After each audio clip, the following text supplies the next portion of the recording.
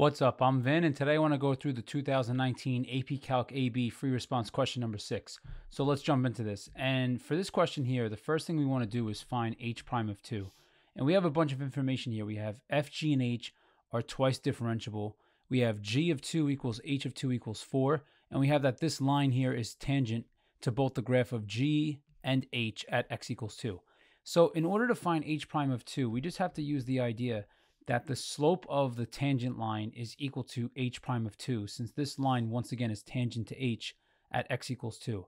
So then here, just think about the thought process for A is you just have to think about how do you identify the slope of a tangent line. And just imagine what this line would look like if it was in the form y equals mx plus b.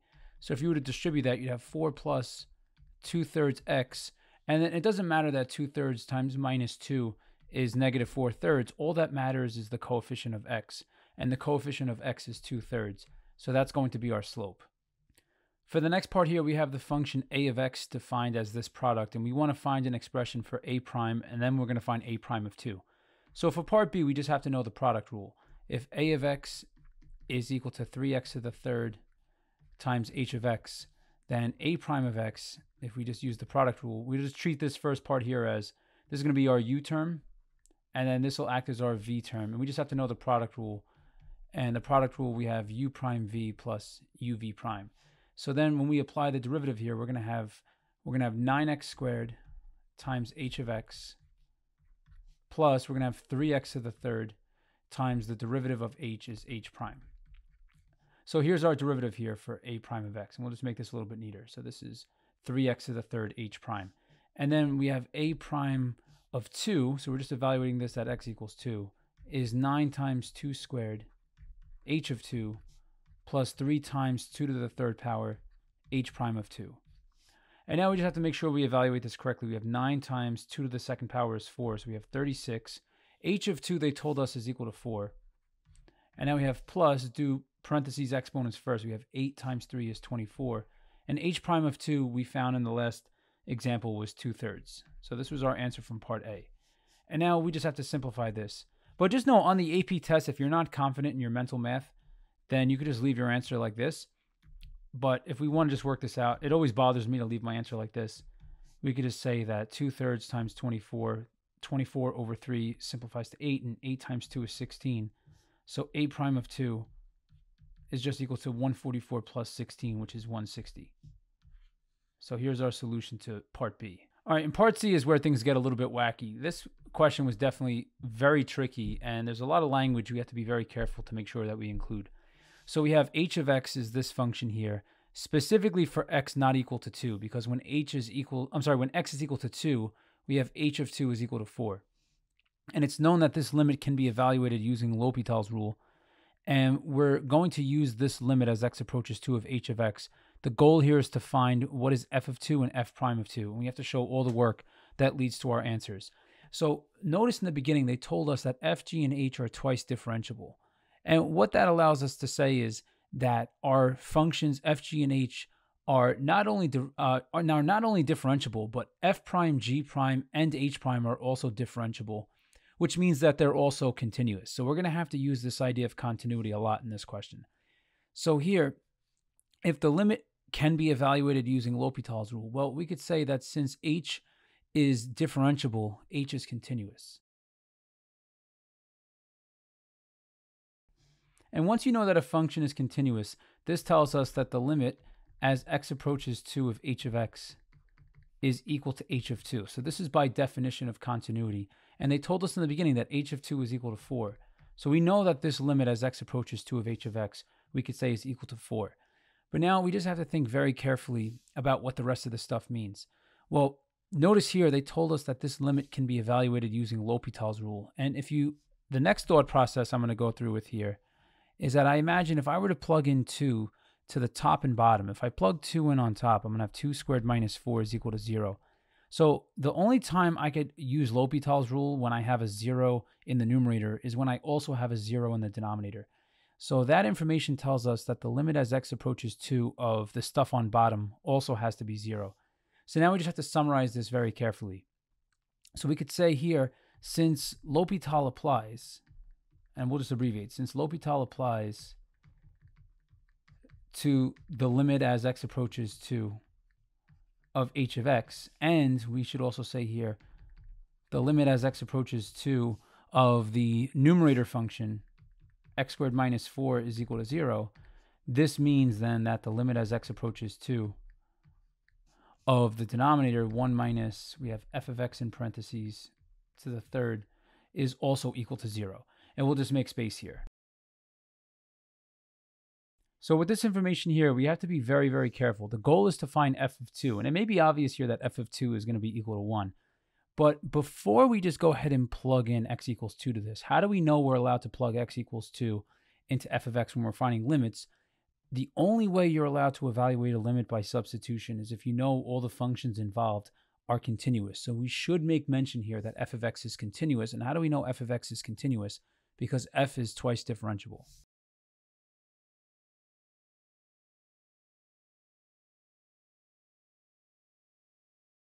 So then from here, we could go ahead and say that the limit as x approaches 2.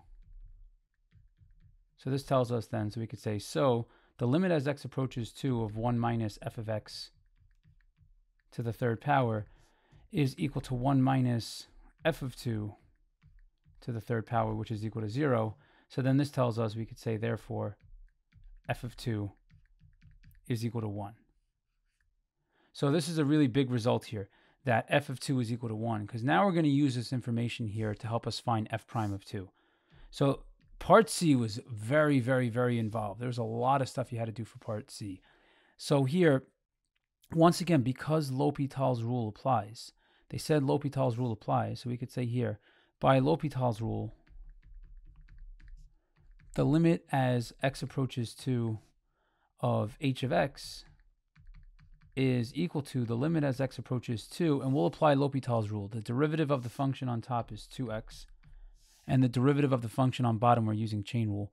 So we're going to have minus 3 times f of x to the second power, and we're multiplying by f prime of x. So there's the derivative, and once again, the limit as x approaches 2 of h of x, this is all equal to 4. But another little trap here, I have to be very careful. I did say that f is continuous, which means when I'm finding the limit as x approaches 2 of anything involving f of x, I could just substitute in x equals 2. But I did not say that f prime of x is continuous yet. So we should just make small mention here. Since f is a twice differentiable function, f prime is continuous, so the limit as x approaches 2 of f prime of x is equal to f prime of 2.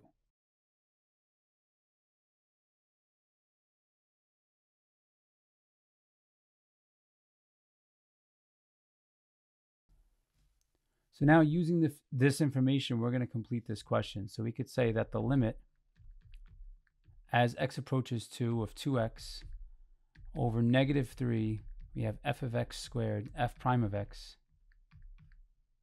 This limit is equal to, and now we can just plug in 2. We're going to have 2 times 2 on top is 4, over negative 3, f of 2. Remember, f of 2 from before we said is equal to 1. So this is times 1 squared, and we have f prime of 2. And remember, this whole limit is equal to 4. So then the rest is just going to be algebra.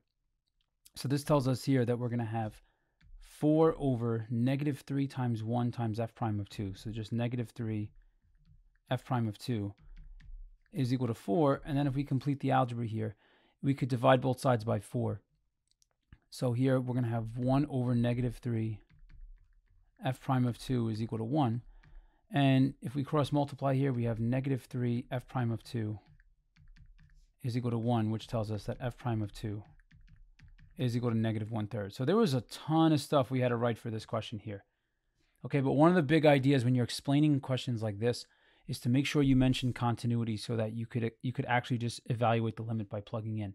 Because if you're trying to go for the perfect score on the test, like with these free response questions, those are the tiny details that you have to include in order to get 9 out of 9 on a question like this. So for part D, we're just trying to look here and say if k of x, if our function k of x is continuous at x equals 2, and k of x is a function that's between g of x and h of x, and we're told here that g of x is less than or equal to h of x on the interval from 1 to 3. So remember, in order to establish continuity, the thing that we need to establish here to show that k is continuous at x equals 2 is we have to show that the limit as x approaches 2 of k of x is equal to k of 2. So what we should make mention of here is that g and h are both differentiable functions, so they are both continuous.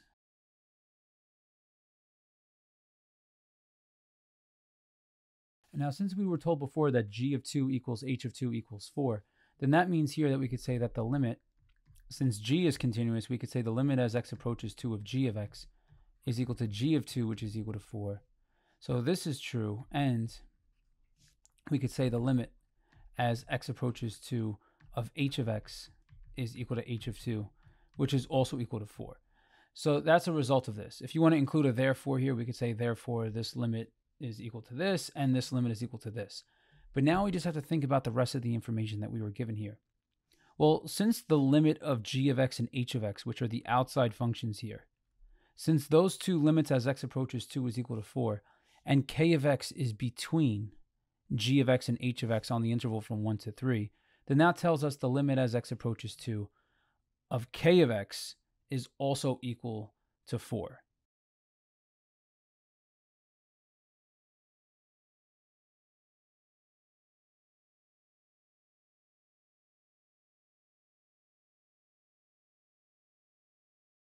Okay, so for this question here, the last idea that we need is, once again, if we know that on some graph at x equals 2, that the limit of the greatest function, h in this case, is heading to 4, and the limit of the bottom function, g of x, is also equal to 4, then the function in between here, k of x, is also heading to the same place. So this is by the squeeze theorem, but we have to be very careful here. All that this establishes is that the limit as x approaches 2 of k of x exists. The next thing that we have to show here is that k of 2 is also equal to 4. So just think about here, because we were told that g of 2 is equal to h of 2 is equal to 4, and k is a function satisfying this inequality on the interval from 1 to 3, well, then that means we could also say, so also g of 2 is less than or equal to k of 2, which is less than or equal to h of 2. But now think about which values we were given here. We were told that g of 2, once again, is equal to 4, so we have 4 is less than or equal to k of 2, which is less than or equal to h of 2 is equal to 4. So this tells us then, this implies that if k of 2 is between 4 and 4, k of 2 has to be equal to 4. So now this establishes the second part of continuity, but now we just have to make a formal statement. So then here what we could say is, we could say therefore the limit as x approaches 2 of k of x is equal to k of 2, which is equal to 4. So k of x is continuous at x equals 2. Okay, well, this is going to conclude this video on question 6 from the 2019 Calc AB test. If this video was helpful, please like and subscribe. It really helps me grow the channel. And if you got any requests, just leave the topics you want me to cover in the comments section below. And thanks for watching.